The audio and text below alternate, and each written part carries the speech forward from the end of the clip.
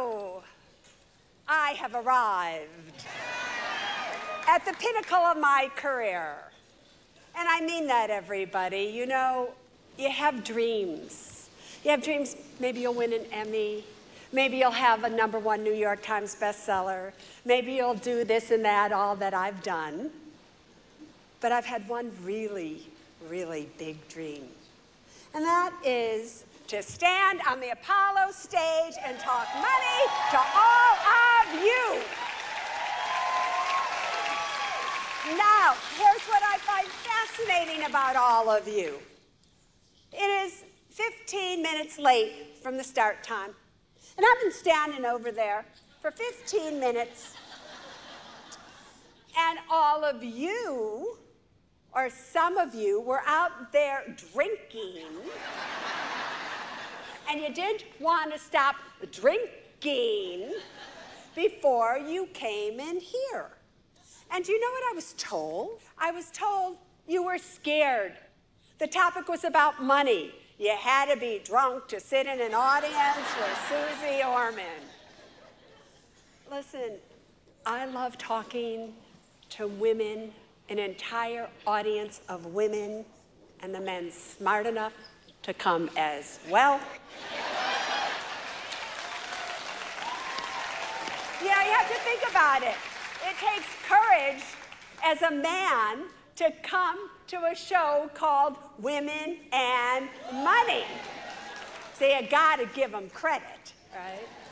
But I love talking to women more about money than anything else. And here's the reason why. The future is female.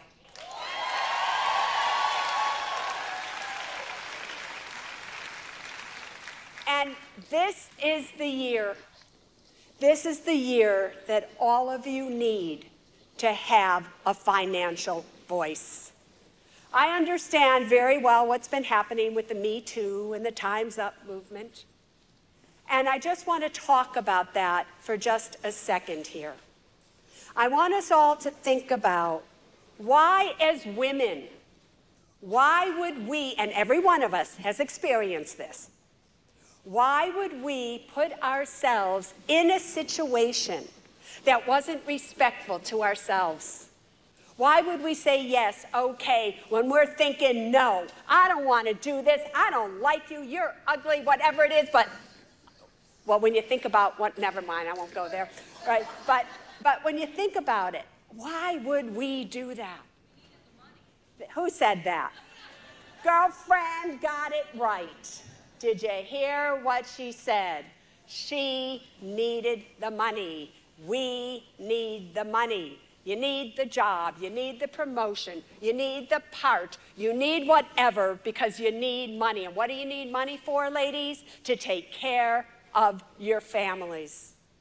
And you know and I know that a woman will do anything to take care of her family. Anything. So it's not enough just for this movement to say, no, I'm not going to do it, and for all of us to support one another in it. It's not enough. What is enough is when you have power over the money that you have. What's enough is when you don't have to say yes.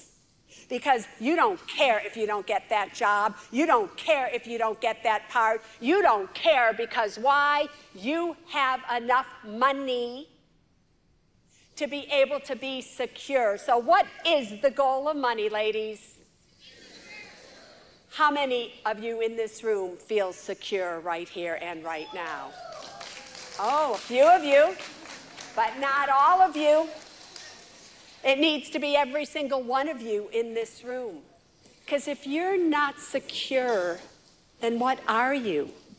You're insecure. And when you're insecure, that means you are afraid. And when you are afraid, you have rendered yourself powerless. And when you are powerless, the #1 law of money kicks into place. Open up your notebooks and start to take notes. Because this isn't a night, everybody, just to entertain you. This is an amateur night at the Apollo.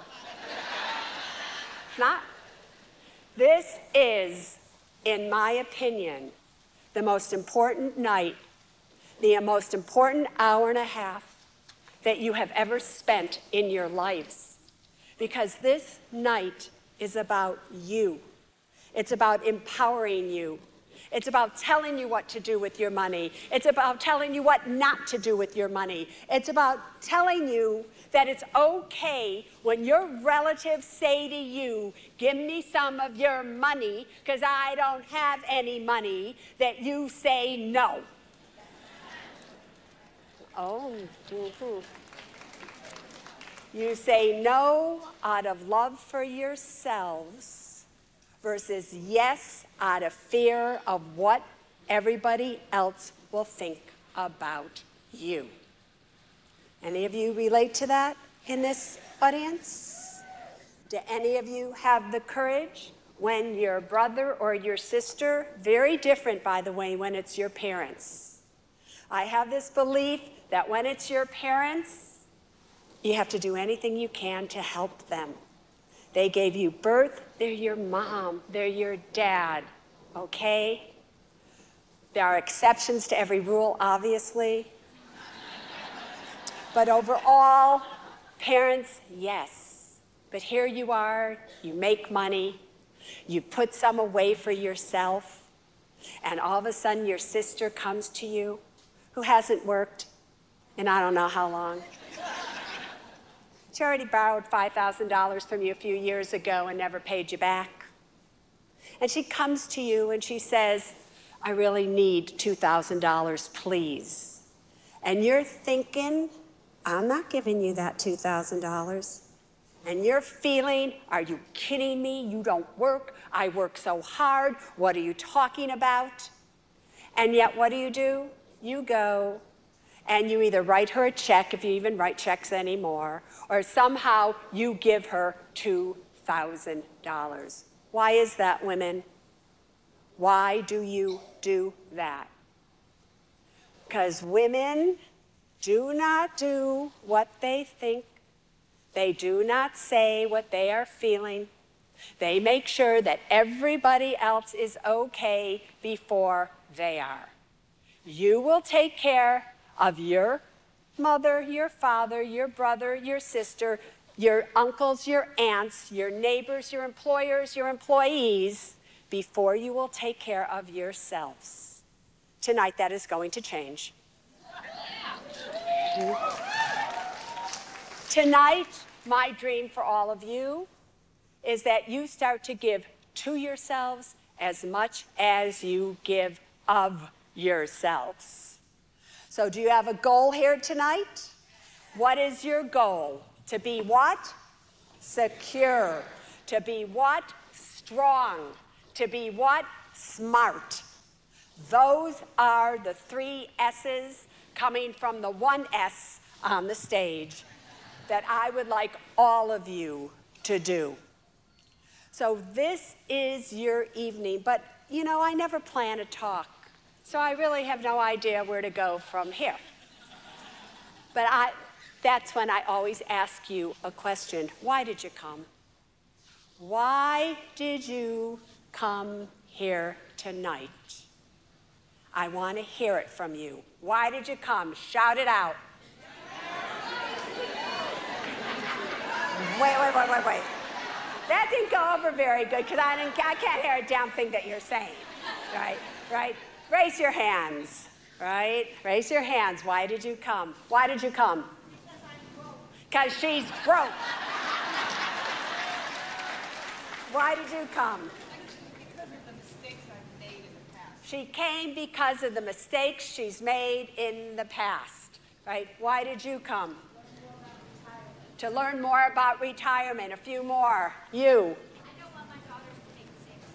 Oh, she does not want her daughters to make the same mistakes as she did. Stand up, daughters.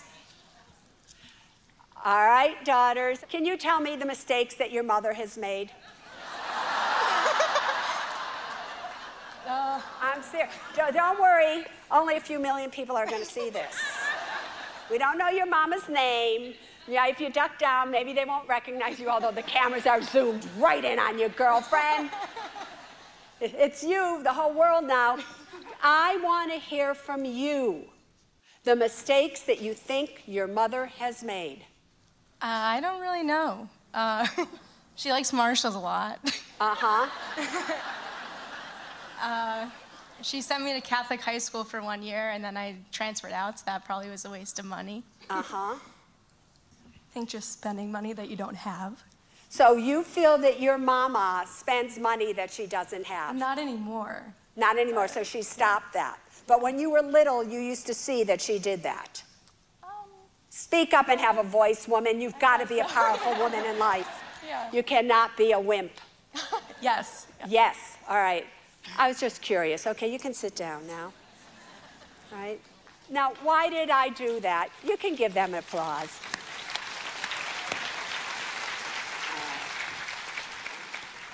So why did I just do that? Because I didn't know what else to do. No. Because it's very important that all of you understand if the future is female, what you do is what your children see. They don't care what you say. They do not listen to what you say. They do what you do. And if it is our responsibility, which I believe that it is, to raise strong, smart, and secure children, especially little girls, then they need a role model. And they don't have role models at school. You can't ask a teacher who we undervalue and we pay absolutely no money to, with the most important job in the world, teaching your children, to be able to teach your children prosperity and being powerful when she or he themselves are totally coming from poverty. They don't have enough money to even buy all the materials for the classroom, and they themselves are powerless in most cases. It is impossible. So then who is going to teach your children to be like you want them to be? This woman does not want her children to be like she was. I find that very sad. And I find that sad because you need to be the role model for those kids. It's you that needs to say, I want my kids to do exactly what I do. I want my kids to be exactly like I am. I want all of you in this room to feel the power over their money that I feel. Because it's not just about having a lot of money. Having a lot of money doesn't mean that you're not going to get yourself in a situation where you're going to say no, but yet you say yes. It's having power over the money that you have. There's a lot of wealthy women out there who have been violated. A lot of wealthy women. And why did that happen to them? In my opinion, it's not just about having money. It's about having power over your money. So earlier tonight, the makeup artist arrives. She did pretty good, if you ask me. Right. Right. And I immediately start talking to her about her money. And she's like, no, I know about my money. I know where it is. I'm doing good with my money. I have no credit card debt. I have an 8-month emergency fund. I have a retirement account. What are you invested in? I don't know. Some mutual fund. Well, how do you know? How did that get invested? Oh, I gave it to a financial advisor, and this woman is just doing it for me. That is not power, ladies. Yeah, you may be investing your money, but you need to know what you're investing your money in. You need to know what type of life insurance policies you have. You need to know how long do you have left on your mortgage? What interest rate is your student loan? You need to know about your car loans. You need to know every single thing about your money. But you don't want to get involved in that. You only care about your household expenses. Have you noticed that? You're fine paying the bills, and you know why that is? Because your house holds your children. Your house holds everybody that you love. You don't care that you work 20, 40, 80, 100 hours a week. That money you don't care about. You don't care about Bill, Buck, and Penny. That was funny, and you didn't laugh. I thought that was pretty funny. But you don't care about your financial children, do you? And you need to. So I started to tell you about the number one law of money. And the number one law of money is power attracts money, and powerlessness repels it. Write it down. Why is that true? You heard me say that money, right, will teach you more about yourself than anything else. Money is simply a physical manifestation of who you are. Listen to me closely now. You're the ones who go out and you earn a paycheck. You're the ones who get a paycheck and you decide, are you going to save it? Are you going to spend it? Are you going to invest it? Money cannot do anything without you. Nothing. If I dropped a $20 bill right here, it could not say, Susie, pick me up.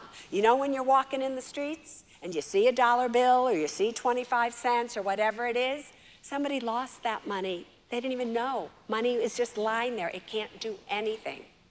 So people control money. You got that so far? If people control money, have you ever noticed in life that when you are powerful, everybody is attracted to you? Everybody wants to either hire you or be with you or go out with you or do whatever, because people are attracted to power. People want to be around people that make them feel powerful when they feel so powerless. So they plug into power. If people control money and power attracts people, do you understand how therefore power attracts money? Do you understand that connection? But now let's look at the other side of it. Okay? You're powerless. Something's happened. You're in a relationship. You just broke up. You just gained the 20 pounds that you lost. Whatever it may be, when you are powerless, have you ever noticed that nobody wants to be around you? They just don't. You'll call them the first time your best friend, and you'll tell them what went on, and they'll listen to you. Call them again, they won't pick up. They'll never pick up because they don't want to be around powerlessness. So if powerlessness repels people and people control money, do you understand that when you are powerless, you repel people and you repel money? So what makes you the most powerless in life? Debt. Nothing makes you feel less than when you have debt. Because when you have debt, you have bondage. And you will never have financial freedom if you're in bondage. You will never feel strong. You will never feel smart. And you will never feel secure. So here's the question that I have to ask for all of you right now. I want you to stand up and stay standing if you have credit card debt. Come on, Apollo.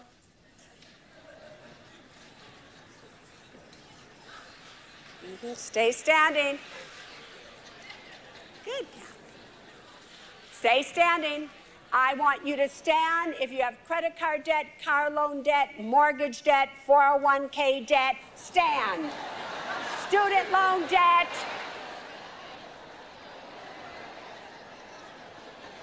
Oh, that's 100%. All right, almost great. Now I want you to turn the person next to you, and I want you to tell them how much debt you have.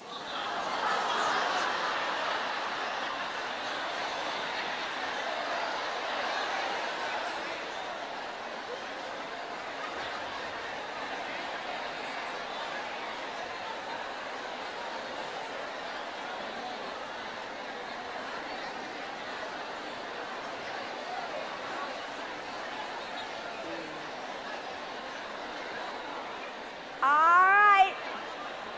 Come back to me, Apollo. I want you to sit down.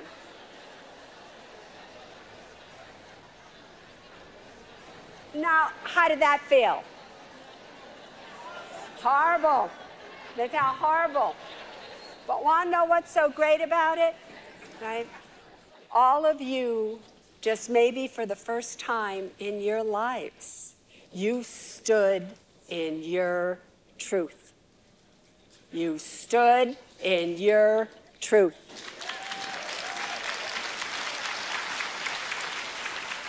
Because we don't make a habit of telling people what we don't have. We make a habit of showing people who we are by the clothes we wear, by the cars we drive, by the jewelry that you have on. And yes, these are still my only pair of earrings. Right? I'll tell you a funny story, and I don't even know why I want to tell you this story. It was the last show that I was doing with Oprah. And I thought after 29 shows that if I wore a different pair of earrings, that she or anybody would notice. And nobody did. It was such a bummer, really, because anyway. But so you stood in your truth. Now, in the same way that it is important that we all have a voice and we all stick up for one another. We stick up for one another when another woman has either been violated or another woman, something has happened to her or whatever, and she doesn't have her own voice to be able to say something herself.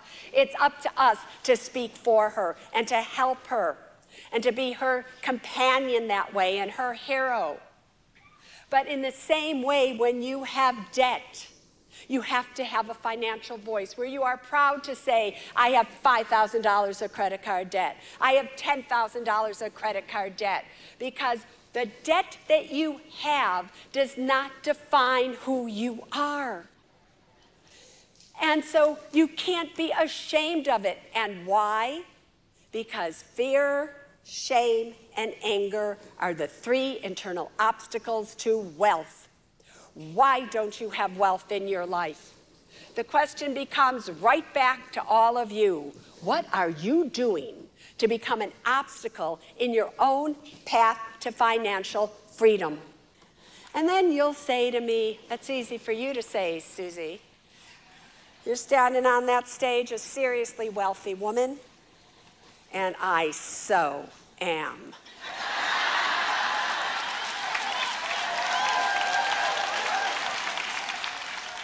So am. But it wasn't always that way.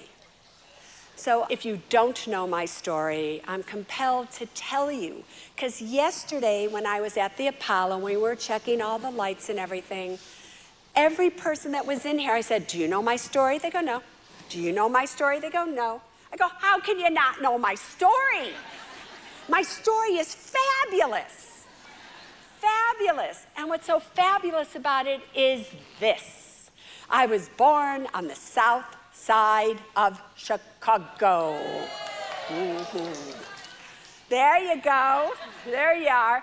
The real south side, the hood, 81st and Oglesby, right there where the shootings happen.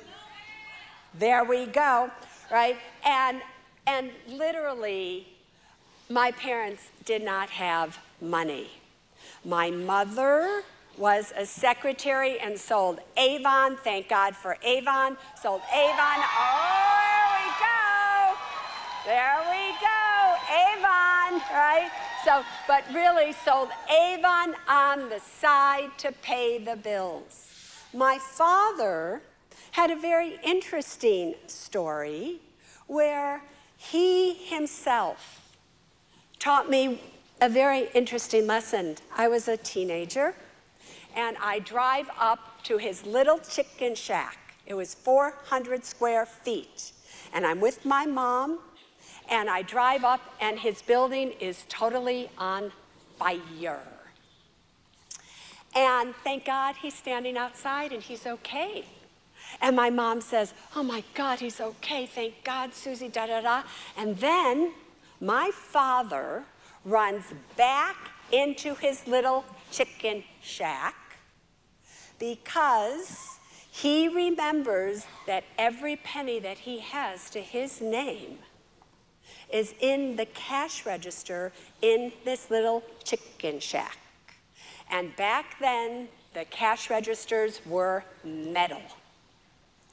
And out comes my father carrying this scalding metal box. He throws it down, and with that, he sustained third-degree burns on his arms and his chest. That's when I learned, or I thought I had learned, that money was more important than life itself, because I saw my father almost kill himself for the cash register. As time went on, I was never a good student. You know, I had a speech impediment. I couldn't pronounce my R's, S's, or T's, so words such as beautiful came out as boobidle. Because I could not speak, I could not read, ladies and gentlemen. And because I could not read, in my school, which was Horseman, they sat you according to your reading score. And I had the lowest reading score in the class. So I sat in the last row, last seat, while my friends all were in the first row, first seats. I knew I was stupid. I knew I was dumb. I knew I would never amount to anything. Here I go through the University of Illinois, never getting more than a grade of a C. Had to work my way through people. My parents did not have the money. Right? They had a lot of financial difficulties. And then I get into a Ford Econoline van that my brother gave me the money to buy, and I end up living on the streets for 3 months in Berkeley, California, until I landed my dream job as a waitress at the Buttercup Bakery. And that was 1973. And I was a waitress from 1973 till 1980, when I was then 29 years of age. All right? Now, all of you, I'm sure, are going to be trying to figure out how old does that make me? I am 67 as I stand up here in front of you. Now, I just have to say something. There's something radically wrong about when people applaud for you because you're 67 years of age. I don't know. I had this experience today where, you know the look when you only have on your socks and your underpants, right? And you're looking in the mirror, and I looked in the mirror and I went, Mom, right? You know that look? It's always quite astonishing to me when that happens. But so there I am, almost 30 years of age, and I say to myself, I know I could be more than just a waitress. I can open my own restaurant. I call my mom and dad, ask for $20,000. They say, Susie, we don't have $20,000 to give you. To make a very long story short, all the customers that I had been waiting on for those 7 years at the Buttercup Bakery, where I was making $400 a month people for 7 years, right? Gave me $50,000 to open up my own restaurant. They gave it to me with a note. It was $500 from one, 100 from another, 2,000. None of these people had much money. And they gave me it with a note that said, this is for people like you, to have your dreams come true, to be paid back with no interest in 10 years if you can. I said, all right, what do I do with this money? They told me to take it down to Merrill Lynch, a brokerage firm, and put it in a money market account.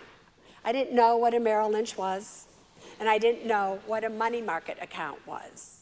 I went down, however, and I followed their instructions, and I was greeted by the broker of the day who gets all the new walk-ins. His name was Randy. And I told Randy what this money was for. I'm going to open up my own restaurant. And Randy says to me, how would you like to make a quick $100 a month or a week or anything like that, Susie? I said, Randy, what do you think I can make a month? And he said, probably $500 to $1,000 a month. And I said, you can make me that much money? That's more than I make working. And he said, sign here on the bottom line. He was a financial advisor working for a reputable brokerage firm, which it is still, by the way, to this day. It's the brokers that aren't always reputable. And again, to make a long story short, he qualified me, he filled in the paperwork, made it look like I was a very wealthy woman. And within 3 months, because he qualified me to play the options market, all $50,000 was lost. Now, ladies, you just sighed. Because that happened to me, I stand on this stage in front of you today. You must always remember in life, every single no leads you closer to a yes. Every time you think you have sustained a loss, it is going to lead you to a gain. There is no way that anything doesn't always happen for the best. I believe from the bottom of my soul that God only knows how to give. He does not know how to take.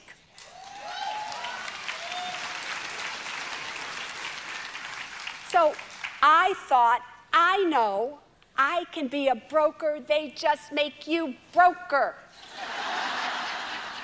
So I got dressed in my red and white striped Sassoon pants, tucked into my white cowboy boots with a blue silk shirt on. And I went to interview for a job at Merrill Lynch. Can you imagine? I thought I looked hot.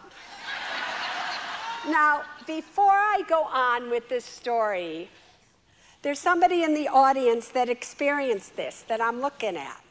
Yes, Woody, I see you. Woody, stand up for just 1 second.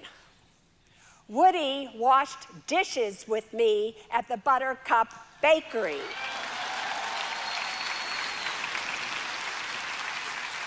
And I just have to ask you this. Do you remember that outfit? Do you? I was a size 6 back then. Didn't I? It was hot, wasn't it? I walked in as the American flag.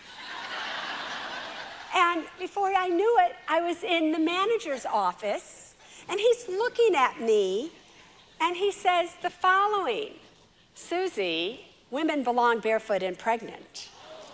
Oh, yes, right? His name was Peter Sansevero. I'm very aware that we're taping this for television. It's one of my favorite things to do in life, is tell this story, right? And he said, and just looked at me, and I got, what? And all of a sudden I'm realizing, oh my God, there are no women working here in the Oakland office of Merrill Lynch. I'm going to be the first woman that they've hired. They need to fill their affirmative action quota, right? And I said to him, well, how much are you going to pay me to make me pregnant? And he said to me, $1,500 a month. He said, but I am going to fire you in 6 months. Didn't take me long to realize that 1,500 times 6 was $9,000. And that's what it would take me 2 years to make at the Buttercup Bakery. And I actually wanted to go back to the Buttercup Bakery because we had a good time there, didn't we? We loved the Buttercup Bakery. And so I said, fine. Now I'm working for Merrill Lynch. And again, to make a long story short, the operations manager who made sure that all the brokers stayed honest came up to me and told me that I need to see a lawyer, because essentially what Randy, the broker, did was illegal. Because stockbrokers need to make sure that they invest your money according to your risk. So I got the attorney that he told me to get, and I sued Merrill Lynch while I was working for them. Want to know what's so funny about that? Because I sued them, they couldn't fire me. Don't you love that? I love that. And by the time the suit came to court, I was their number 6 producing broker. Peter went on to an actually higher job. I could tell you stories about Peter all day, people. Right? A higher job. And the new manager came in and said, this is crazy. Give Susie back the $50,000 plus 18% interest, which is what interest rates were back in 1981 and 82. And I was able to pay back all the people that gave me money. I didn't tell you that to impress you, although you so should be. I told you that to inspire you, because there is not one of you in this room that has an excuse big enough to keep you from being more so that you can have more. Do you understand that? Because so many times you tell me, I can't do that. I don't have good grades. I can't do that. I come from poverty. I can't do that. I don't have the same opportunity. Oh, yes, you do. Yes, you do. If you go within, you will see why you are doing without. You will see that. So you have to stand in your truth. A lot of you said to me when we were asking, why did you come? And you said, debt, retirement, I don't want to make mistakes anymore. And you heard me say that debt is bondage. You saw all of you stand. Wouldn't you like it one day if you were out of debt, if you felt that power? So without going into debt much more than that, here's what I want to say to you. If you have credit card debt, you are paying for your present day desires, but your costs are going to be your future day needs, people. When you get older, you're gonna need money to take care of yourself. You're going to need money to buy medicine. You're gonna need money. You don't need the things that you are spending your money on now. So how do you get out of credit card debt? It's by these 3 rules. Number 1, you are to live below your means, but within your needs. I'll never forget when I first moved to New York, and it was after a book I had written called 9 Steps to Financial Freedom hit the big time. And I had money. And I could have afforded to buy $1 million apartment, a $2-3 million apartment on Park and da-da-da-da, but I didn't need it. Instead, I bought a 700 or 800 square foot apartment on 57th Street that was like, even though it was expensive for everywhere else, for New York it was not. It was $240,000 at the time. And that's what I bought. And it was right on 57th Street next to Mr. Chow's. And I loved that apartment. I could afford more, but I didn't need it. So I was living below my means, but within my needs. So here's the question you all have to ask yourself. When do you buy what you need versus what you can afford when you can afford more than what you need? I could afford a more expensive apartment, but I did not need it. Got that? If you live your life with that one rule, your life will start to change. How do you start to live that rule? From this day forward, I would like you to make a vow to yourself that for the next 6 months, I would like you to only buy needs, not wants. What's a need? Need is food at a grocery store. What is a want?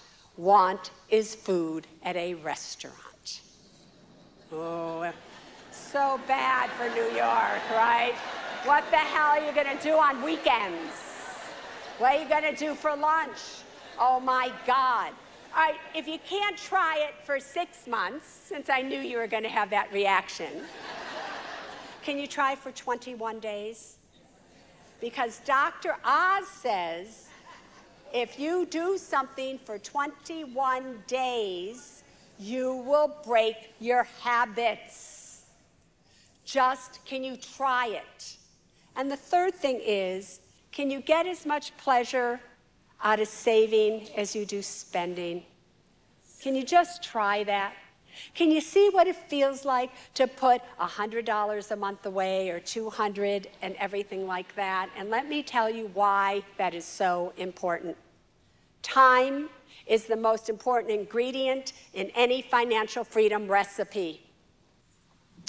You are 25 years of age. We have any 25-year-olds out there, my little daughters? I had a feeling, a few. You're 25 years of age, and you put $100 a month right here and right now into a Roth IRA. And if you don't know what one is, I'll explain it in a little bit to you. And you invest that $100 every month into a Standard & Poor's 500 index fund, which I'll also explain to you. And you do that every single month until you are 65 years of age. And over those 40 years, the money, sometimes the years you make 30%, sometimes you lose 20%, but over all those years, you average an annual percentage of 12%. Now, that is a little high. It could be 10 or 11, but I'm going to use 12 to make an example here, because it is possible. Do you know that by the time you were 65, you would have $1 million at $100 a month? You could be a millionaire. Did you ever think you could be a millionaire? But you're young, and you think, what difference does $100 a month make? It's $1,200 a year. In 10 years, that is $12,000. What difference does $12,000 make? If you start at 35 rather than 25, at 65, you would have what? $300,000. Those 10 years cost you $700,000, girlfriend, right? I'm talking to you, right? Because you're going, I can see it. That much, $700,000? $700,000, and that's at $100 a month. What if it were $200 a month or $300 a month? That's called compounding, where you put money in, your money makes money, the money that your money makes money, the money that your money makes, that your money makes, that your money makes money, and before you know it, you are multi-millionaires. So maybe we could change your habits here, that you could get more pleasure out of saving, knowing that every time you put that $100 in, every time you do something, you're on the path to becoming a millionaire. Do you think you could try that?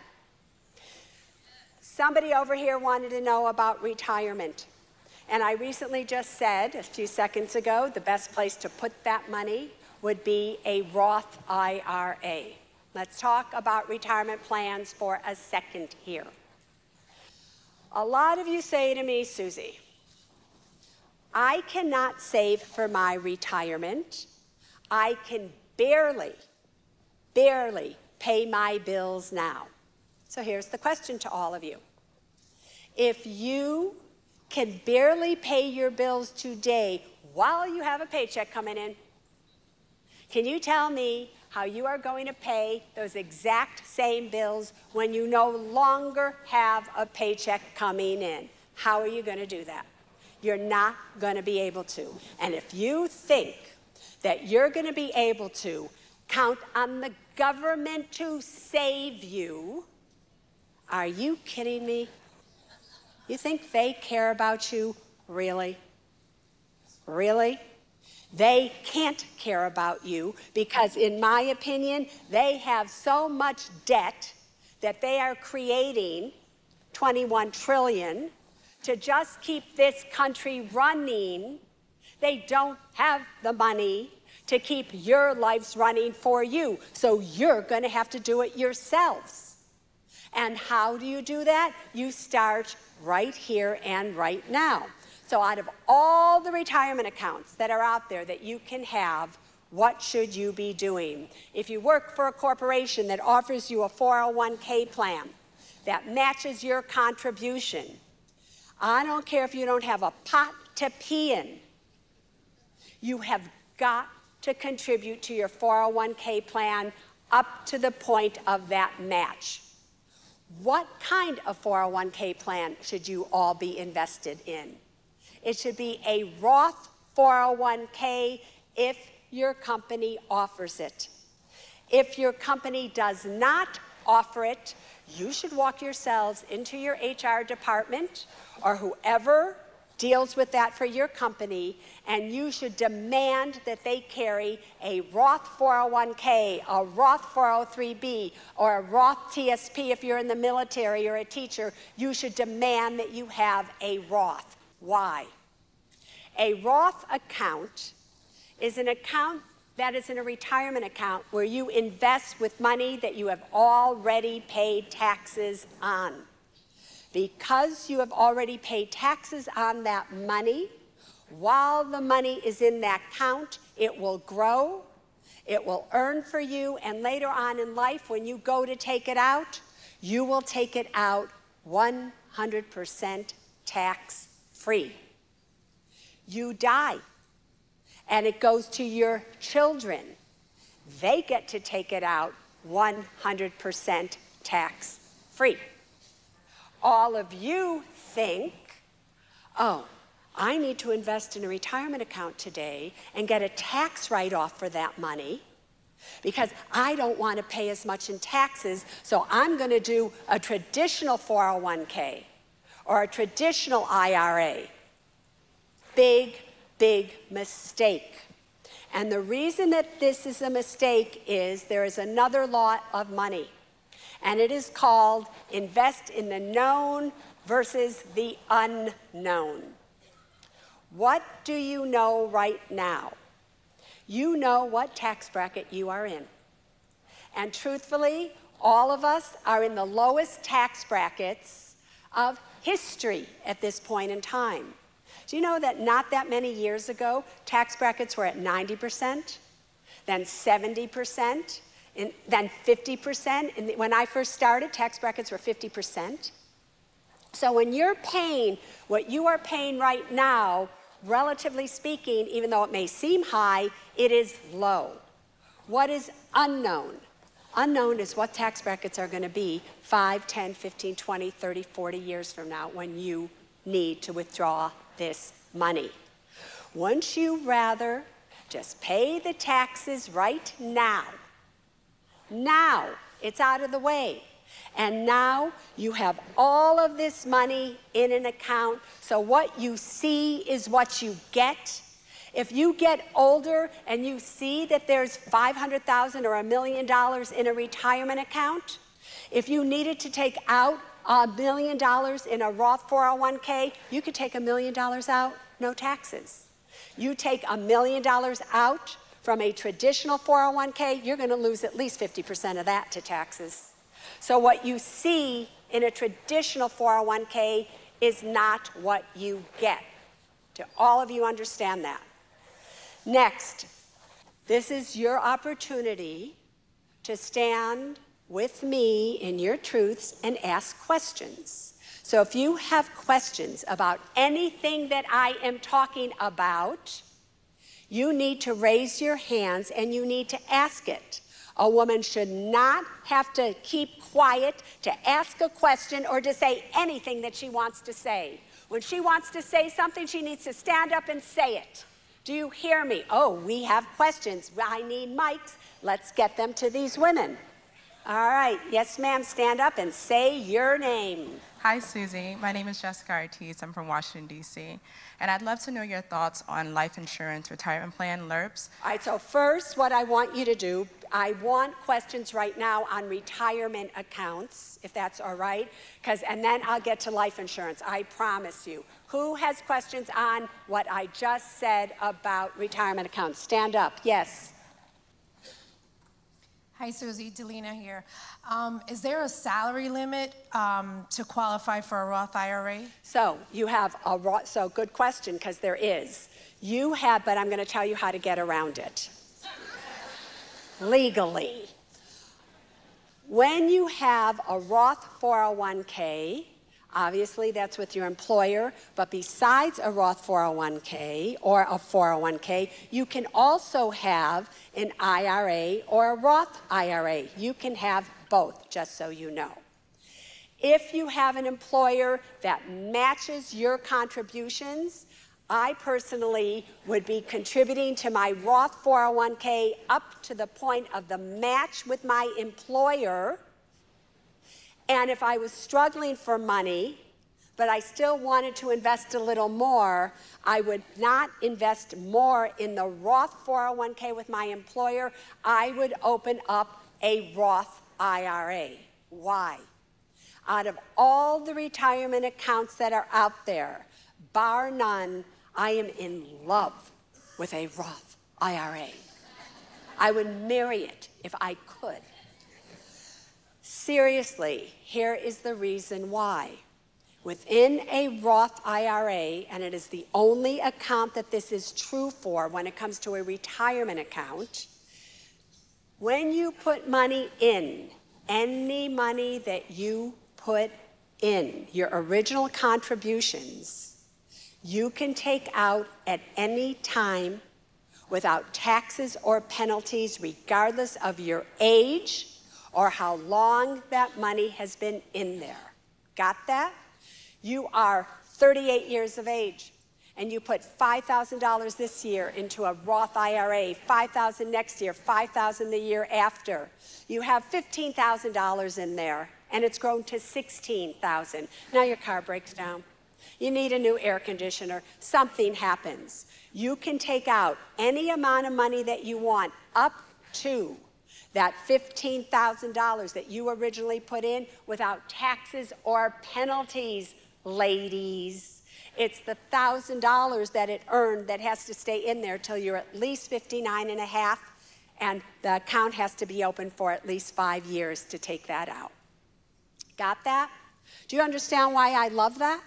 Because all of you don't want to put money into a retirement account because you're afraid you're going to need money. And you're afraid that if you need money, you're not going to be able to get that money without penalty. So you don't do it at all. Now you can put it into a retirement account and get your original contributions anytime you want. That is a big deal. But because it's such a big deal, there are qualifications on income because not everybody qualifies for it. So who qualifies? If you are an individual and not married, right? You can put in your full contribution of your $5,000, your $5,500. It just will depend as the years change here, right? If you make under $120,000 a year of adjusted gross income. Once you make $135,000 a year of adjusted gross income, you no longer legally qualify for a Roth. If you are married filing jointly, it's $189,000 to $199,000. And after $199,000, you no longer qualify. However, if you want to get money into a Roth and you make more than that, all you have to do is to put money into a non-deductible IRA and convert it to a Roth. So a non-deductible IRA is an IRA that you do not take the deduction for it when you put it in, and then you can convert any amount of money into a Roth, because there are no income limitations to do that. Make sure you check with your CPA before you do that, because if you have other retirement accounts, it may affect if you can do that or not. If you're self-employed, you can put money into a SEP IRA, a lot of money, and convert that into a Roth. That is another way. Any more questions on whatever? All right, who has a mic? A few more. Just to clarify, you had mentioned $100 a month into a Roth IRA and then $100 a month into a Standard & Poor's index fund. When it comes to retirement, would the Roth be more beneficial in the long run? Fabulous question, because these are the type of questions you need to be able to ask. A Roth IRA is a retirement house that holds your money. Within that house, you buy investments. So you put the $100 into the house. And once it's in the house, now you're going to buy some furniture for that house. And the furniture that you're going to buy for that house is a Standard & Poor's 500 index fund. You can either buy an exchange-traded fund with the initials SPY, which is a SPDR, or a regular mutual fund that's a Standard & Poor's 500 fund. Now, a lot of you are looking at me and you're going, I don't know anything of this terminology. I don't get it. I'm just going to say this to you now. When you all leave tonight, you will be getting another bag. And in that bag, you will have a copy of my new book called Women and Money.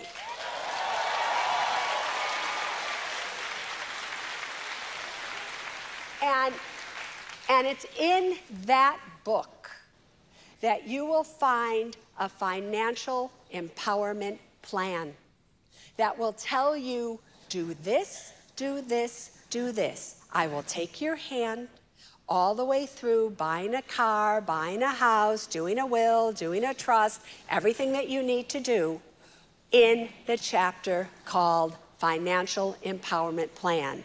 In there, I also explain to you what an index fund is, an exchange-traded fund is. I tell you all of that. Now, if that's not enough for you, just before I go on here, I have a course. And the course is a fabulous course. It is online. It has 7 different sections to it. And it does sell for $54. But you're not going to spend $54, because if you go to SuzeU.com, all right, and you enter the gift code WOMEN, you will be able to take that course for free. And it's in that course that you see videos, and there's tests, and there's all kinds of things that you can interact with right there to teach you about money. Because I have to tell you, I want to be your teacher. I want to be the one that all of you come to get your financial information. Because I don't have anything to sell you, but I sure have a whole lot to give you. I have over 35 years now of financial information, working with people's money, knowing your emotions, understanding you. I doubt very highly that there is another finance person in this entire world that has talked to more people than I have over the past 14 years. So my job isn't to get you to buy something. My job is to educate you. It's to educate you so that you can have financial freedom. You can have power. And I can stop getting emails that break my heart. Because there comes a time in life, ladies, when it is too late. I used to stand on this stage and I would say, never too soon to begin, it's never too late to start. That is not true. There comes a time when it is too late. So you should share that code with as many people as you want. You should put it on the internet. You should put it every social media place that you have. You should spread it far and wide so that those that aren't here today can also participate. And after you have read your book, and I know you're going to love that book, share it with another woman, lift up another woman, help educate another woman, and make this world a better place.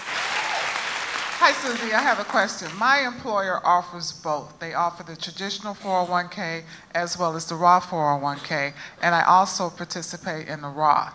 Right now, I'm just participating in the traditional 401k, and I'm scheduled in a couple of years to max out, at which time I was going to take that additional 6% and contribute to the Roth 401k. Nope. I have 2 years to wait. Okay. I want you to do it right away. My concern is to my take-home pay. That's my concern. If I make the switch too early, I'm concerned that I'm going to put myself in a financial bind as it pertains to my take-home pay. All right. So let me tell you why you won't. Right? I learned a long time ago, right, that whatever you make and you bring home, you spend. I don't want you to make less, but the less you bring home, the less you will spend. So I will make a bet with you, $100 right here on this stage, right? But really, I promise you that if you start switching to the Roth and you bring home less money, you will spend less money. And you will find that it works. The good news is, if it doesn't, go back and switch. But wouldn't it be great if that happened? So the more money you make, the more money you spend. The less money you think you make, the less money you spend. Will you give it a try for me? Yes, ma'am. You got it.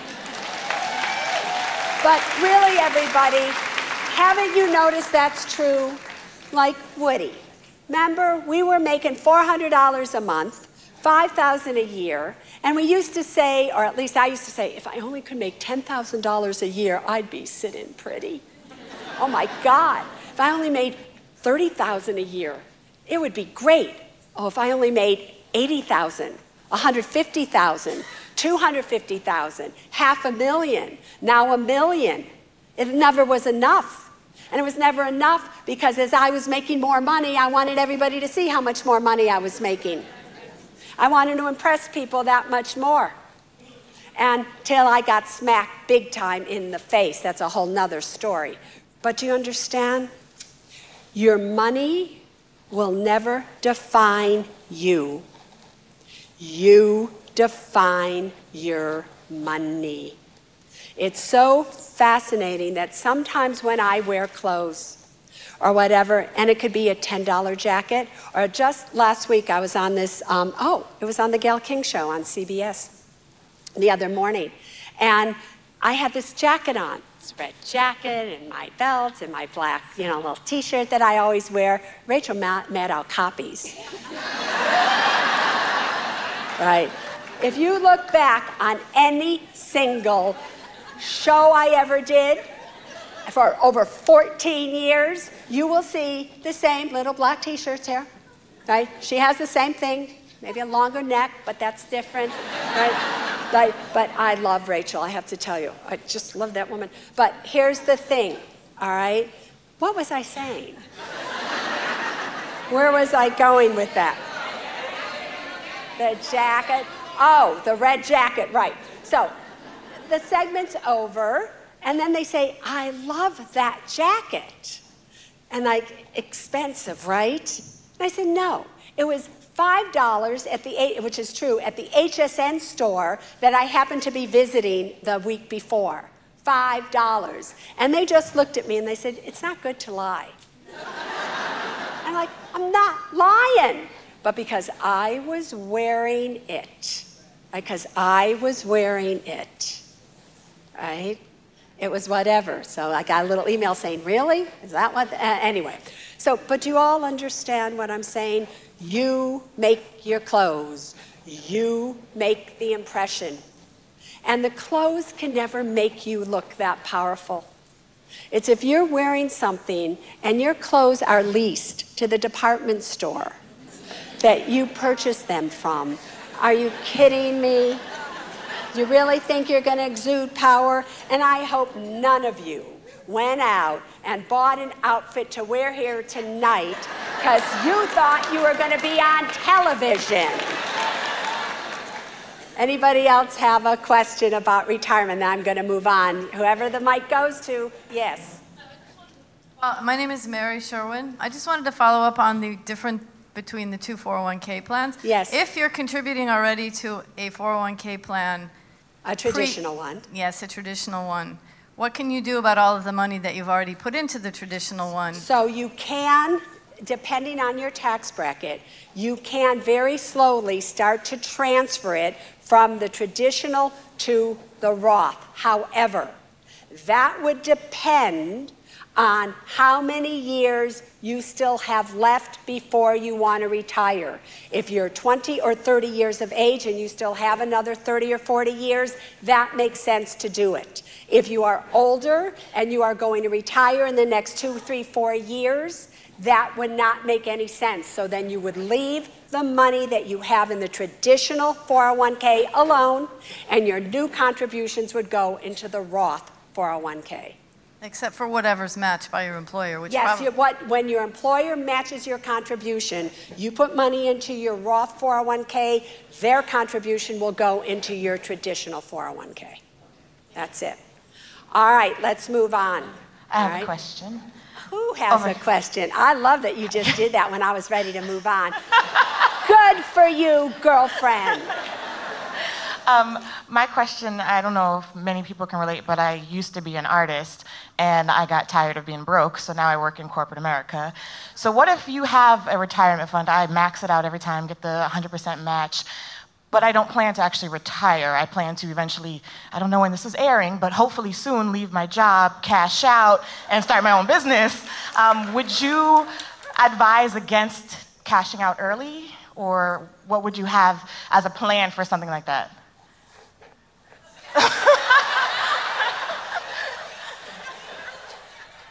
I didn't just hear that right, did I? You plan to cash out your retirement plan?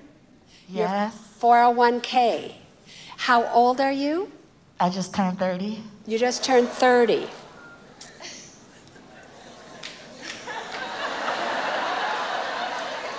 That's why I'm here tonight, okay?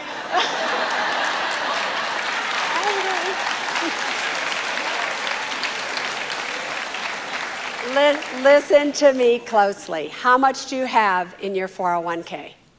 About 65,000. All right. You have 65,000. And just out of curiosity, when you withdraw the 65,000, how much of that 65,000 do you think you're going to have left? 30? If you're lucky.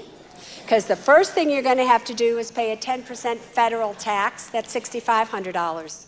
Now you're going to have to pay a penalty tax to who? New York. Then you're going to be taxed on all of it.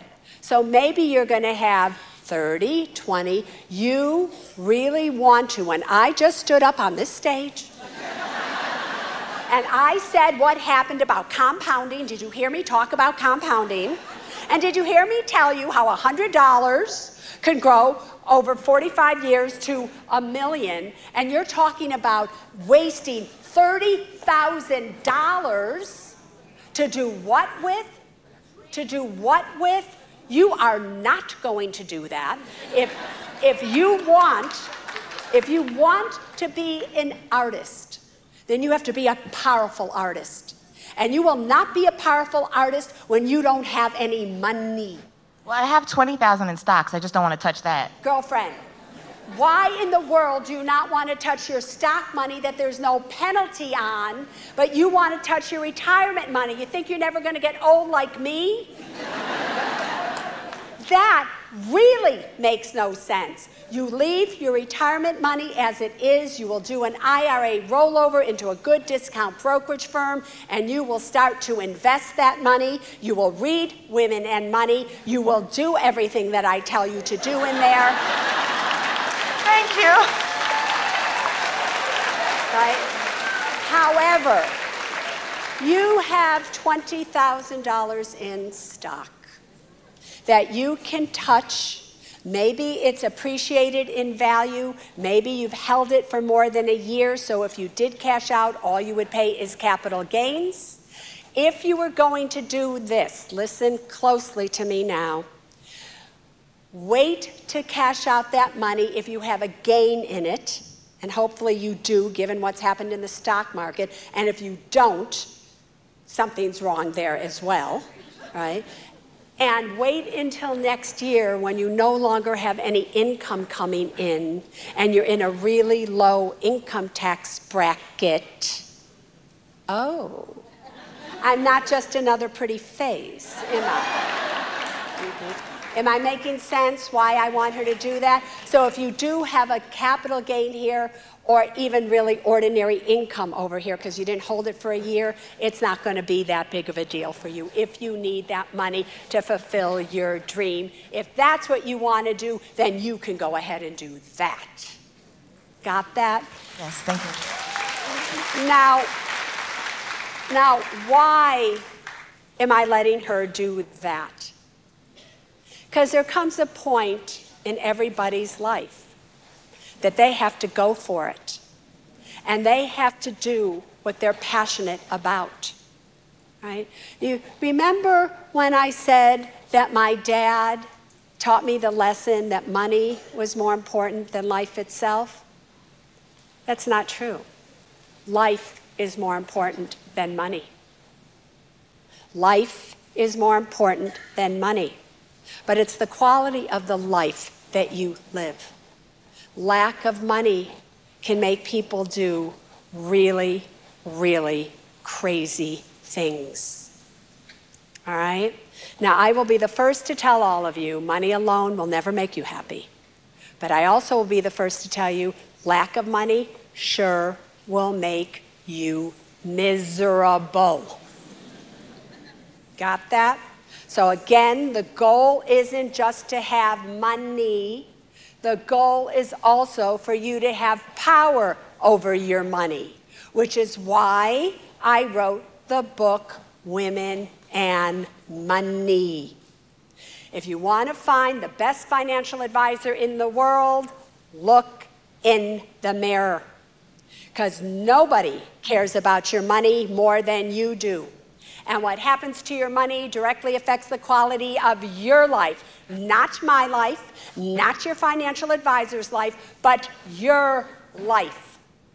And money is not that difficult. Did I not stand here and did I not tell you that I was dyslexic, that I couldn't read, that I could not speak, that I was a waitress, that I didn't have an education, that I came from a family without money? And look at me now. What makes you different than me? What? Nothing except your own thoughts. Next law of money. Your thoughts create your reality. It is said to be very, very careful about what you think, because what you think you will eventually say. Be very careful about the words that you use, because what you say you eventually do. Your actions become your habits, and your habits become your destiny. If you think you can't, ladies, you never ever will. You have got to speak words of power. You have to have thoughts of power. You have to have belief in yourself, and you have got to stay away from other women that drag you down or other men that drag you down. You have got to keep good company. I'll never forget, I had just finished writing the 9 Steps to Financial Freedom. And I was at a house with my friend and and it was Christmas and everybody was to make a wish. And I said, I wish that 9 Steps to Financial Freedom becomes the best-selling book in the United States, nonfiction. And everybody laughed at me. They laughed at me and they said, that's impossible, Susie. Why don't you wish for something that you're going to get? Guess what? I got it. In 1998, the 9 Steps to Financial Freedom, according to Publishers Weekly, was the #1 selling nonfiction book of all nonfiction hardback books in the United States. Okay. So you have to be around people that say, you can do that. You can try that.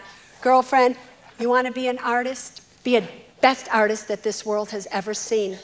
Do not let yourself down. Do not let any excuses get in your way. Do not let yourself fail, because it is your life and it only matters to you. So you draw a picture of extraordinary wealth, extraordinary happiness, extraordinary faith that God has you in his hands. So let him draw for you, girlfriend. Let me talk briefly about life insurance, because somebody had a question about life insurance. Doesn't it feel good not to be forgotten? Doesn't it? Stand up and tell me what your question was. Hi, Susie. Thanks for remembering my question. I'm trying to build a passive income stream. I didn't remember your question. I remembered you. I appreciate that. No, wait. I remembered you. Why did I remember you? I'm in the front row. Yeah, that's right. Okay, go on. Wait, seriously. Right. Wait a minute, right? I remembered you because something about you made an impression upon me.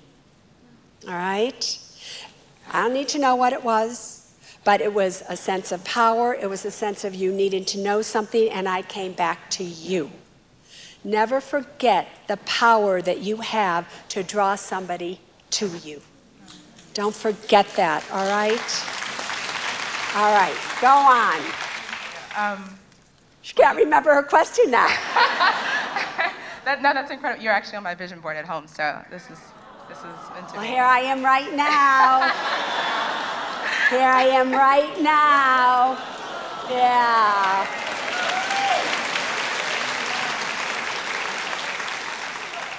Now, did she draw me here, or did I draw you here? Both. I think it was you who drew me here. I have to tell you, this is the truth. Wait, and then I'll get to your damn question. Right? Which is, many people said, because I'm only giving one talk on this, and that's it throughout the United States, and that's it, right? And it's here. And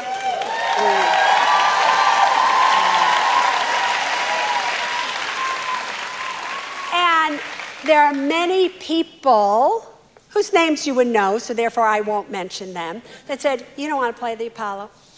You don't need to play the Apollo, Susie. Play Midtown, play another state, play whatever. And I was like, no, I had a dream for some reason. I've had this dream to play the Apollo, and I bet it happened the day that you put me on your vision board. So we all need to thank this woman right here.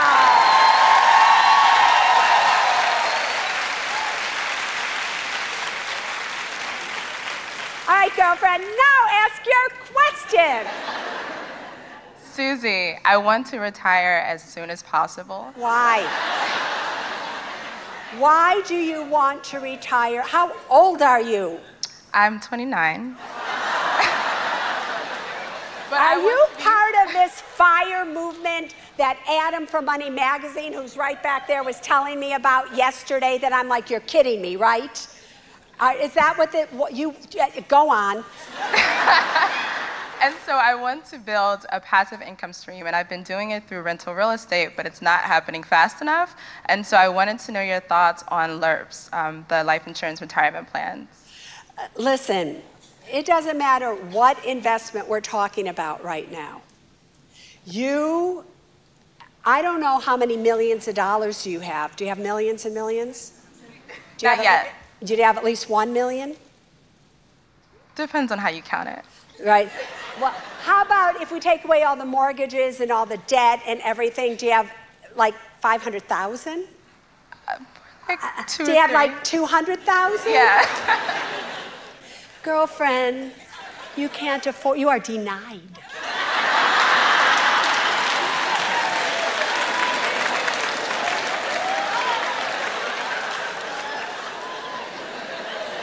Please listen to me and listen to me closely, all right? The average life expectancy now is into the 80s and 90s. My mother died at 97. Women live longer than men. That is because we are killing them off. My daddy died at 71, right? But it's true. Women live longer than men. Therefore, your money has got to last you not from 29 to 39 to 49 to 59 to 69 to 79 to 89, but to 99. And there is no way, no investment, no matter the life insurance, real estate, anything, is going to get you to 99 if you don't have another source of income building in to build up that money. At 29, you should not be thinking about you want to retire. You know what you should be thinking about? That I love what I do so much that I never want to give this up. And why do we hate what we do? Because we have our personal life and we have our professional life. Wrong. You need one life. Your professional life is your personal life, and your personal life, in my opinion, is your professional life. And you should be happy doing both of them because it is your life. And if you don't like living one part of your life, change it. Change it. And the time that you can change it is when you are younger, is when you can make mistakes, is when you can say, okay, if you have $250,000 at the age of 29, you can change what it is that you are doing. I love what I do. Do you think I do this to make money anymore? No. You know how it makes me so mad when people say, how much money is enough money? How much money does somebody need? Did it ever occur to any of you it's never about the money anymore? It's about doing what you love. Can you see it in me? I love this. I love this. And I'm lucky enough that what I love makes me money. But half the time that I do something, I don't make any money. And why would I do that? Because I do love you. And I do care about you. Right? But with that said, I also want to say one other thing. Every woman needs a woman who cares about them. Right? And I will forever believe behind every great woman is an even greater woman. And when you get the book, you will see that I have dedicated that book to a woman by the name of Esther Margolis. And back in 1994, I wrote a book, or wanted to write a book, working title, called Keeping Your Gold in the Golden Years. And I simply wanted to do it to impress my clients. I had my own brokerage firm at the time, and I just wanted to do that. And I showed that book to Simon & Schuster, to Random House, to Penguin, to every single HarperCollins publisher out there. And it was like, no, no, no. Who needs a finance book written by a woman in 1994? Except one publisher. One publisher that said, come and see me when you're in New York. And I sat down with Esther and I started to tell her my story. And in a few minutes, Esther said, stop. And she had her entire office come in to her office and said, start again, tell them your story.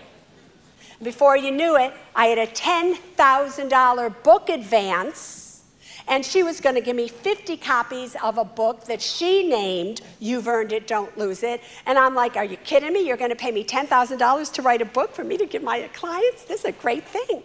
And then she told me I had to go on a book tour.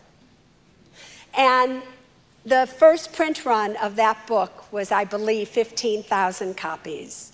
And that meant that all the bookstores had 2 copies, 3 copies, no copies. And Esther sent me on a 25, 26, 20, a lot city book tour that she had to pay for. And I went, and nobody showed up. Oh, no, no, stop with that. Every those things I would go, did I just, what is wrong with you women? Right? And I was scared, and I didn't know what to do. And Esther was the one who got me originally on QVC, and she would go with me, and she would hold my hand. And because of Esther Margolis's courage to see what I couldn't see in myself and no other publishers could see in me, millions and millions and millions of women's lives have been changed. Esther, can you please stand up?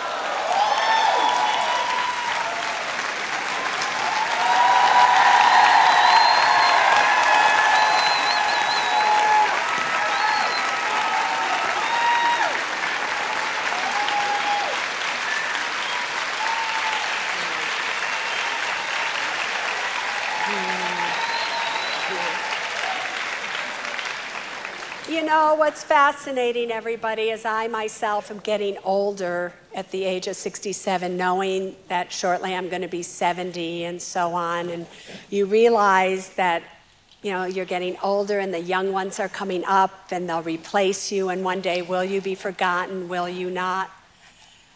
We can't forget our matriarchs. We can't forget the women that set the bar. So the question is, who is your Esther in your life? Who is your Esther in your life?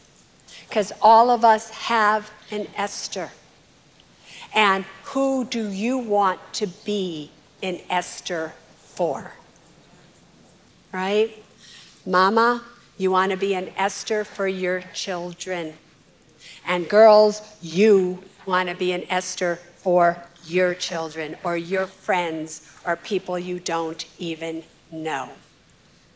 And so again, Esther, from the bottom of my heart, you know, as I look out on the audience today, I see quite a few people. I see Julie Grau, who is my publisher of all my books, including this one, and Susan Cochran and Michelle, who are the publicists, and Nancy Friend, and Sandy Mendelson, who was my very first publicist, and all these people. And I'm just curious where Judy Jacqueline is. Where is she? Judy, stand up. Judy Jacqueline Belushi was John Belushi's wife. Stay standing, Jutes. And was my college roommate. John, right? John, Judy, and I shared a bedroom, right? And we had one hell of an animal house, didn't you, girlfriend? We did. And for anybody else that's out there that's really just been a part of my life, I just really want to thank you. And one last woman, which is Sarah Puhl. I don't know if you've been listening to the Women in Money podcast. They'll be coming up again. We did a series of 13, but Sarah is my co-host on it, and just fabulous. All right. Now, where should we go from here? What else do you need to know about? What was it? Buying a house. Buying a house. Let's talk about that, all right? Listen, I'll get you. I'm not going anywhere. Listen, I'll stay here as long as you want, right? But we said it was going to be a 2-hour show. Susie? So, yes. Question here? Where are you? Back here? Way back in the back. Gotcha. Yep. All right, yes. Susie O, such a pleasure to be here with you. Thank you. As an entrepreneur, I actually have money now. And when I started the business, I would listen to you, but I had no money to do anything with. So since the last 10 years, my business has grown and I've been completely blessed. So everything you talk about loving what you do, every single day, I get to do what I love. It doesn't feel like work. And now I have a small nest egg just sitting in cash. Yes. And my concern is that I finally have something to show for my effort and my perseverance over the years, and I'm just afraid it's going to sit there. And so what is your thought about, now that you have some money, what do you do with it as an entrepreneur? Do you have any credit card debt at all? No. Do you own a home? No. Do you want to own a home? No. No. Do you... Great. Right. Do you have any debt on any level? No. No. Do you have at least an 8-month emergency fund? 1 year. 1 year. Do you have, besides that 1 year of an emergency fund, now do you have money that you can invest? Yes, ma'am. With your own company that you have owned, do you have a SEP IRA or a KEO plan? Do you have retirement accounts? Yes, ma'am. And do you max them out? I do, but after what you're saying today, I'm a little confused because I'm in a traditional account. A traditional IRA, a traditional 401k, what are you in? Traditional IRA and a SEP. And my accountant had said, be in traditional because you can take it as a tax write-off. Of course they did. So do I transition that into an IRA Roth and forget the tax write-off? If you qualify, yes. So did you, yeah, that's what I said earlier. All right. Remember that law, invest in the known versus the unknown? Remember that part of the talk? Okay, yes. Good. No, but very seriously, I don't care about tax write-offs today. I don't care about them. What I care about is later on in the future, what you see in your accounts is what you're going to get. Just what if, to deal with the deficits that we have right now, tax brackets started to go up and up and up? Is that possible, especially after 10 years, when their 10 years of this tax cut goes away? Is that possible that we're going to be slapped with some of the biggest tax brackets of our life? I don't know, but it is possible. What I do know is if I invest and pay the taxes today, then I get to have 100% of that money and all of its growth anytime I want. So that later on in life, all of a sudden you go, oh, you know what? I do want to own a home. I have $2 million in there. I'll take out $1 million and just buy a home for cash. You couldn't do that with the traditional. And if you have children or any other beneficiaries, when you leave them money via a traditional 401k or a traditional IRA, they now have only a few years to get that money out, and they are taxed at their tax brackets. Oh, they won't take it over a few years. They'll take it right away. They'll be like this one, or that one, wherever she was over there, right? Gone, and they'll lose half of it to income tax. So yes, start doing your SEP IRA. You can convert to your Roth IRAs. However, be careful because that will now add to your tax bracket. So you'll have to figure that out with this CPA that's advising you. And maybe you want a different one? I'm not sure. I do, yes. Oh, how did I have that feeling? Yeah. Is it a man or a woman? A man. Oh, how did I have that feeling? No, really. And let me just tell you this very brief story. So I went to see some CPA that was recommended by everybody, my agent, my this, my that, and I go see him. And I tell him I'm going to buy now an investment, a house and everything for $800,000, and I wanted to pay cash for it. And he said, why would you pay cash for it when you can get a write-off and everything? I said, because I don't want debt. I want to be powerful, and in my mind, debt is bondage, and bondage is not good. And he said, that makes absolutely no sense, financially speaking. I said, did you ever think about that there's another side to finances, and it's called personal empowerment? What makes you feel, what's the goal of money? To be secure. What makes you feel secure? Nothing makes a woman feel more secure than owning her own home outright. Right? So I got up and I walked out and I left. Only use advisors that resonate within your soul. If you have a gut feeling that that's not the right person for you, do not worry about hurting their feelings, okay?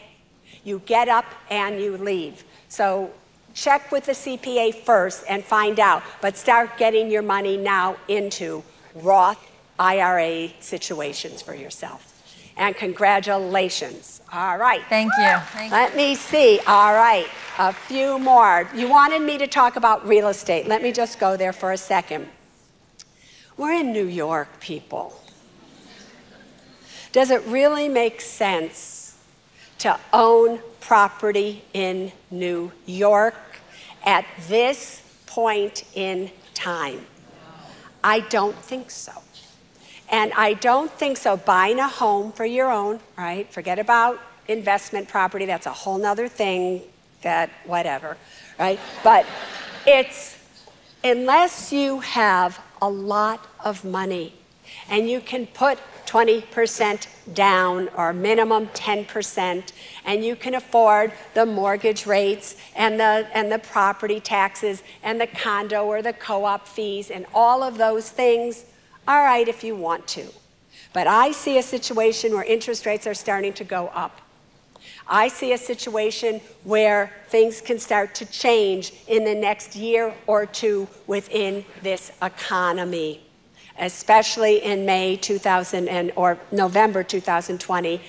I think we have to be careful financially speaking, all right? So I personally would not be buying right now. That doesn't mean that you shouldn't. Maybe you have a good buy, maybe it's what you do, but it's not something that I would probably do right here and right now. Is there a time that I would do it? Maybe.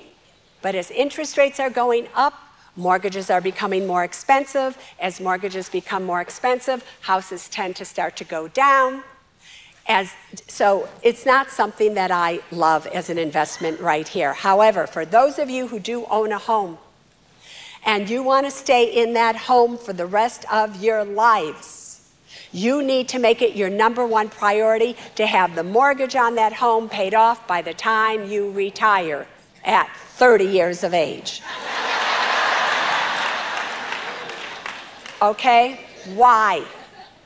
Listen to me closely. Interest rates right now are getting higher. Let's say you don't have the best credit score, and now if you're going to get a mortgage, just let's say it's at 6%. Let's just say that's true. And let's say somehow you're able to find a home for $200,000. I get it, but just stick with me here for a second. $200,000 30-year mortgage is $1,200 a month, is $14,400 a year. Do you know after 20 years of paying $1,200 a month on a $200,000 mortgage, do you know that you would still owe $100,000 on that mortgage? In 20 years, you only paid down 50%, but you still have to pay $14,400 a year for that mortgage. How much do you need in a retirement account, especially if it is a traditional retirement account, in order to pay $14,400 a year on that mortgage? You would need about $400,000 to $500,000 in a retirement account at 4 or 5%, to able to take money out after taxes, so you would have $14,400 a year to pay your mortgage. Don't you think it's just easier to pay off a $100,000 mortgage than it is to save $400,000 or $500,000 to pay that mortgage? And everybody says, but I won't get a tax write-off anymore. you got your tax write-off in the first years that you had the mortgage.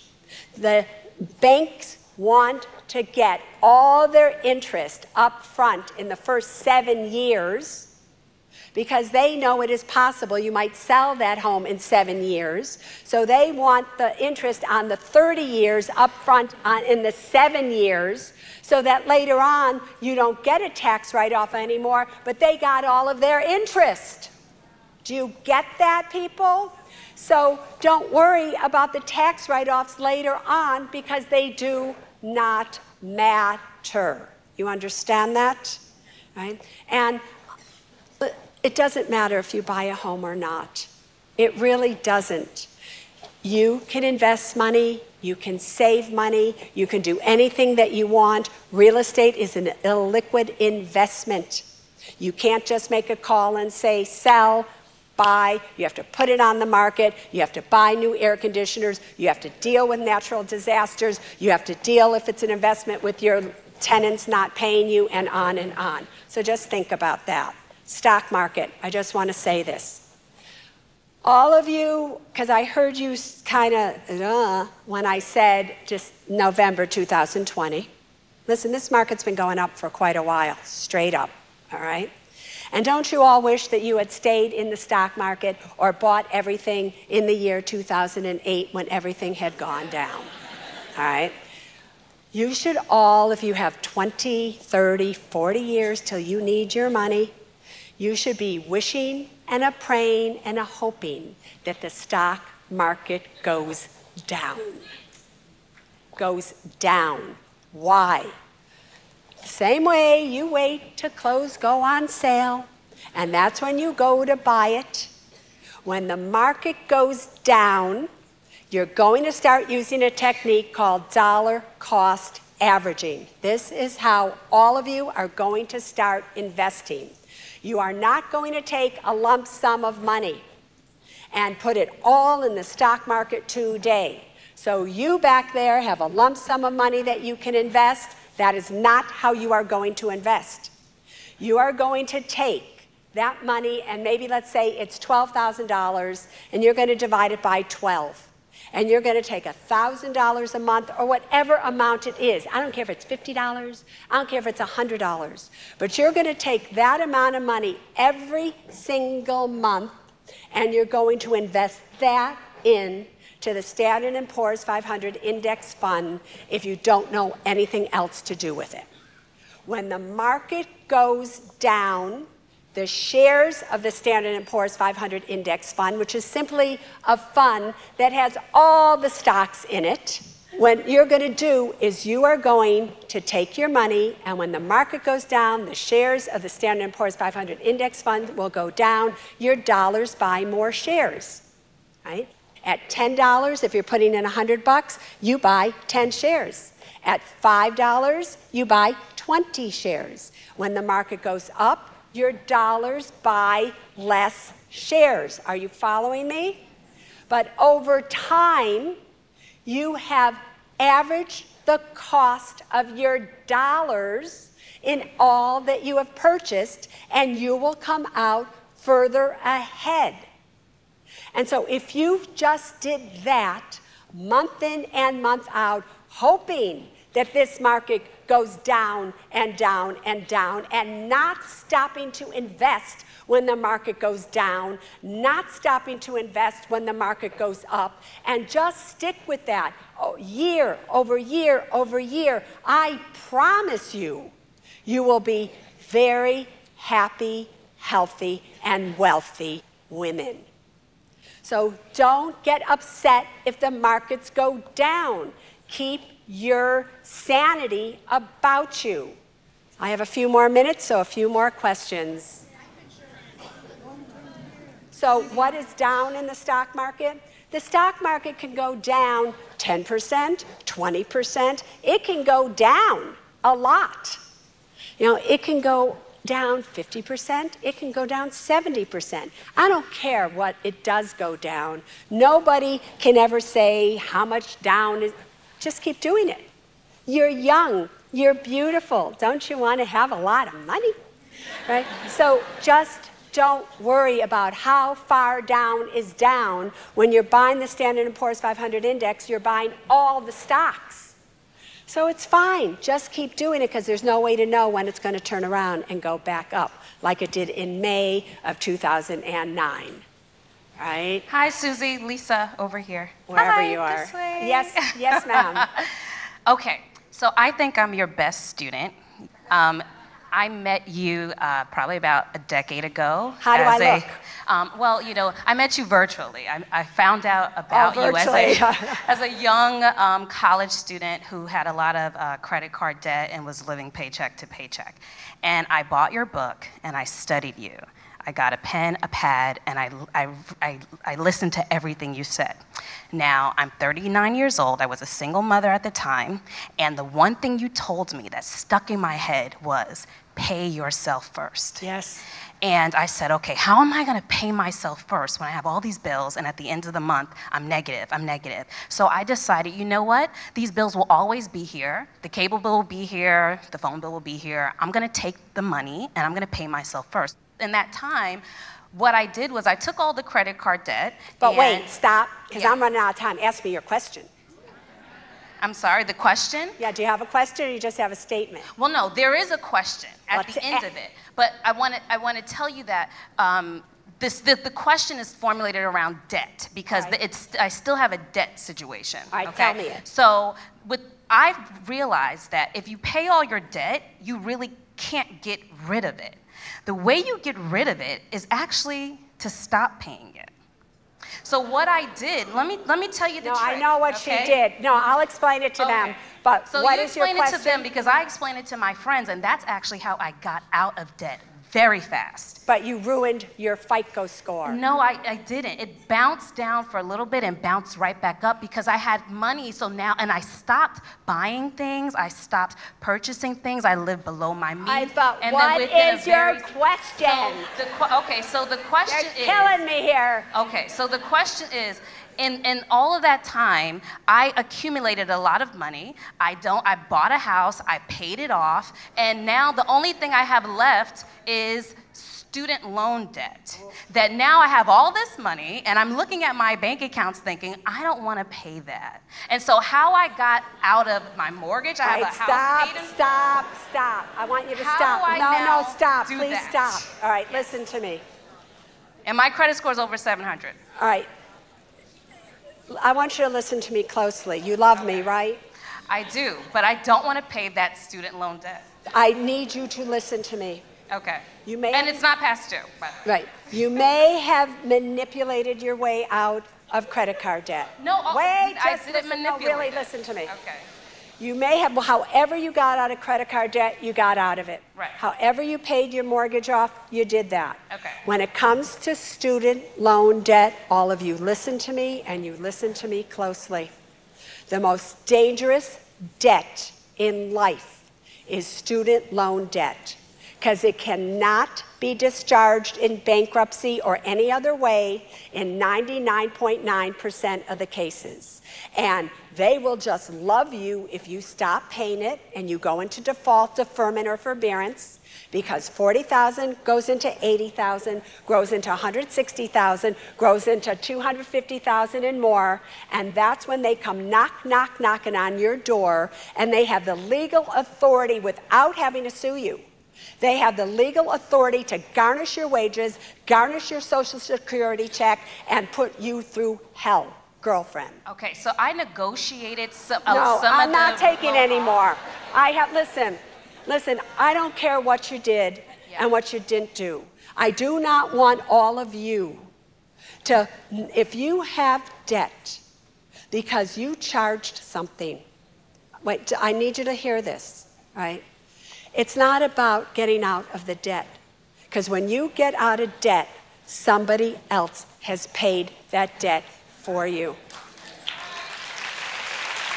And there is a financial karma in life.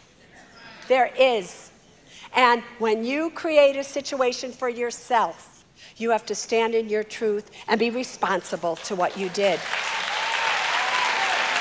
Because either a merchant has been stiff for that debt or the bank who lent you the money has been stiffed for that debt, and I'm so glad that you're out of debt.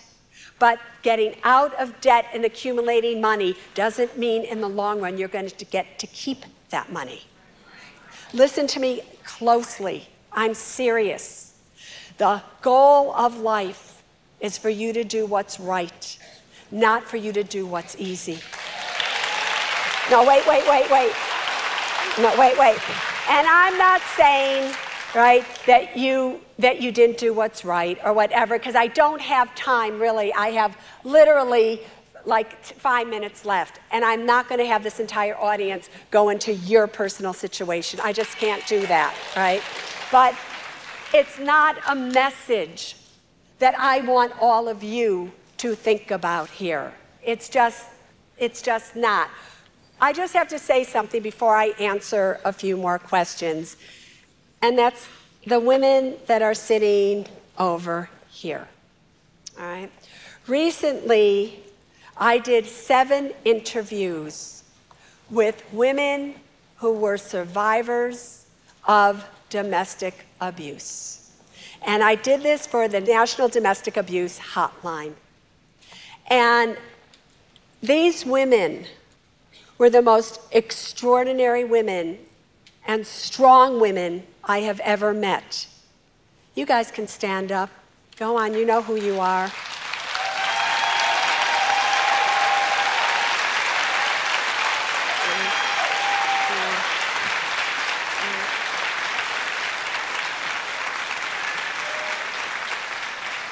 And these women should be our role models, right? Our role models of what's possible.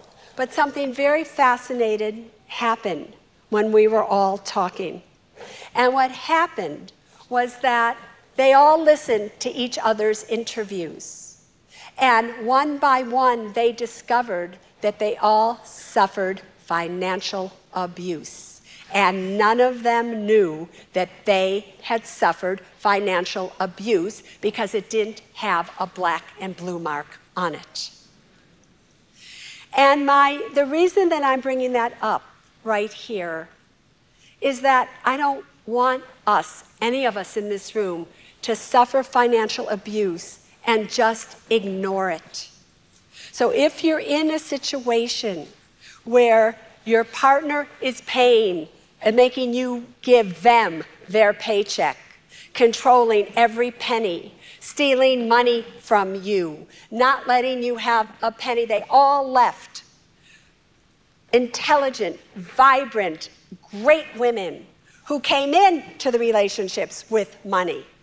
You know, some with a house, some with a job, and they all left without a penny to their name, the clothes on their back, and their children in their arms. What's fabulous is they're all making it now. And they're all making it on their own. So for the national...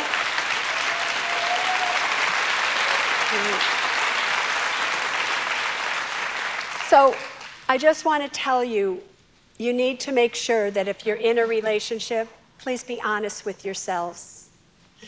Domestic financial abuse is rampant. To be a strong, secure, and smart woman, you need to have your own credit cards. You need to have your own bank accounts. You need to be able to see where every penny is being spent. You need to pay the bills jointly. You need to look at the tax returns together before you put your name on it, and then you find out that he or she committed fraud. All right? And you can do that. And I just want to say it's good to see you guys again, and I'm honored to be in your presence, really. Okay, let me see where I am here. Few more questions. Who has the mic? Yes. Hi, Susie. Wanted to see if you could address the HSAs. When you talk about planning for retirement, that's the one piece that you didn't touch on, and I think it's very important. An HSA is a health savings account, which is also known as a high deductible insurance account for your health. Does your employer put in any money as a seed for your HSA? No. When they don't put in money as a seed, they then can become a little bit difficult because of how they work. If your employer seeds your HSA, I love HSAs.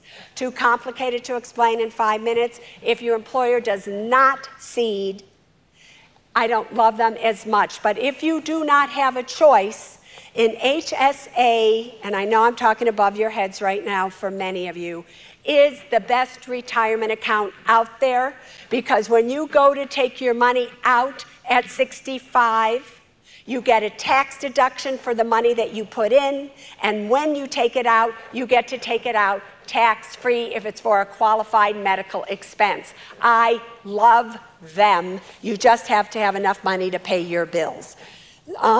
Sorry if you don't know what I'm talking about, but that's it. One more, and that is it. Life insurance, let me talk about insurance. Listen to me.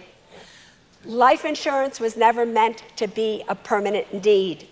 It was only meant to be there during your younger years before you had money in case you suffered a loss of somebody who was financially dependent on you or you on them. The only type of life insurance that I think you should get is term insurance. When you go into the book, Women and Money, you are going to find that there is a website that you get to go to. It's actually suzeorman.com/women. And on that website, you are going to find a debt eliminator, you're going to find expense tracker, you're going to find all kinds of tools that you can use to figure everything out. In the actual book, Women and Money, I explain to you in great detail exactly how much insurance you need, how long you need insurance for, and if you just follow that book, I am telling you, all of your questions will be answered. Last but not least, because we didn't have time to touch on it, every single one of you in this room needs an advance directive, a durable power of attorney for health care, a living revocable trust, and a will. You need that. Children, minors, cannot inherit money, people. So if you have kids and you leave your money to your minor kids, that money will go into a blocked account until they are 18 or they do a court order to get that money. A will is not enough. A will is simply a document that says where your assets go upon your death. And it does it in the most ineffective cost way possible. What happens if you don't die? Eventually you will. But what if you don't die and you are in a car accident, or you have a stroke, or you become incapacitated? Ladies, who is going to pay your bills for you? Who is going to write your checks for you? A will is not going to help you. You need a living, revocable trust. Living, you do it while you are alive. Revocable, you can change it anytime you want. Trust is the name of the document. In fact, my mother, let's say, has a home in California, or even New York, but let's just say California, because my friends from California are here.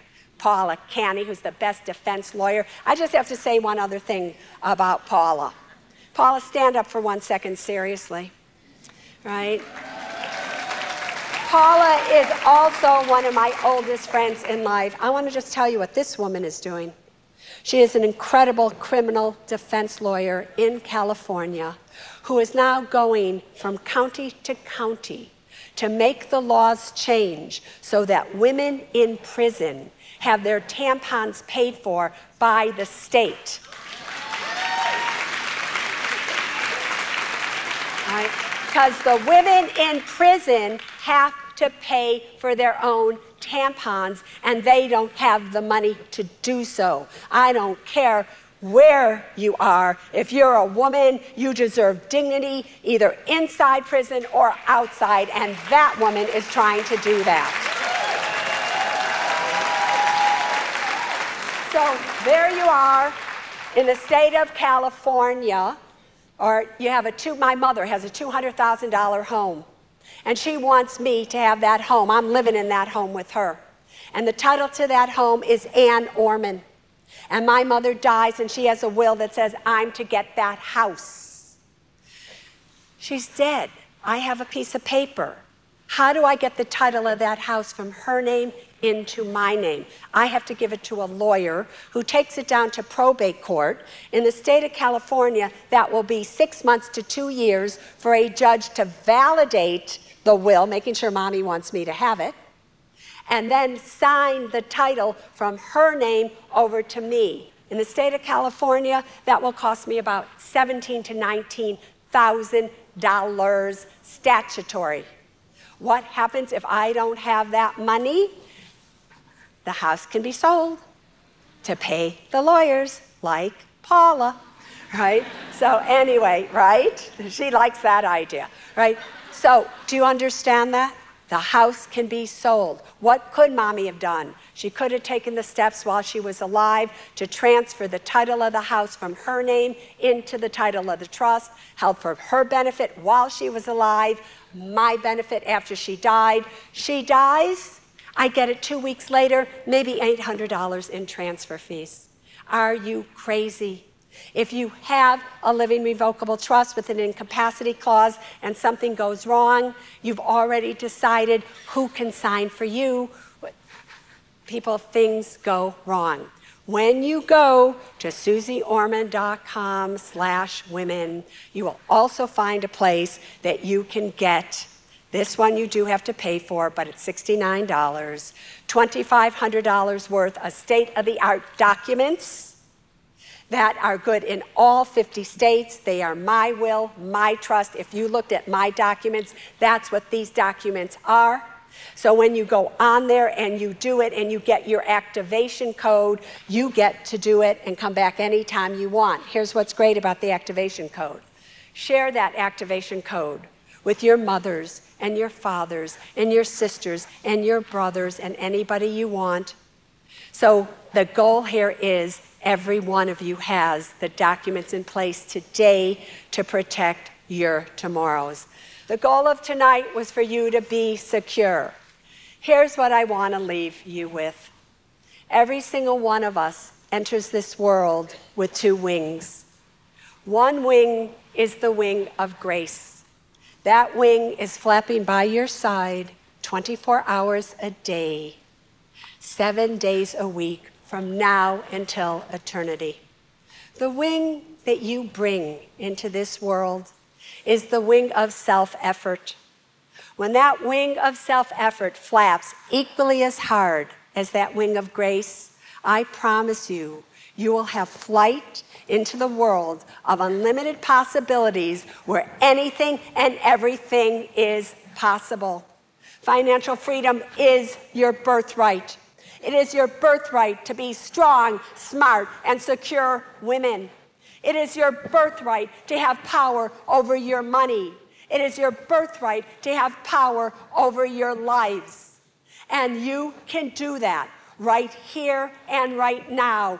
You just have to make the decision to be the powerful women you were born to be. May financial freedom bless each and every one of your doorsteps, and may God bless each and every one of you. Thank you, Apollo!